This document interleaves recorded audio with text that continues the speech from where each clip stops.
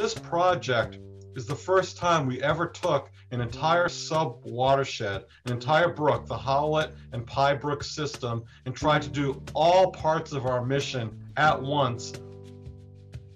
It's a combination of art, culture, science, belief. We've got to do much more. We've got to increase the pace of our work to combat climate change, and restoration at a scale like this will make our watersheds much more resilient to climate change.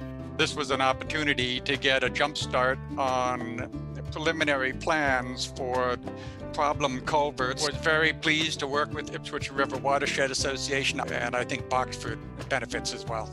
What is the future vision for these areas?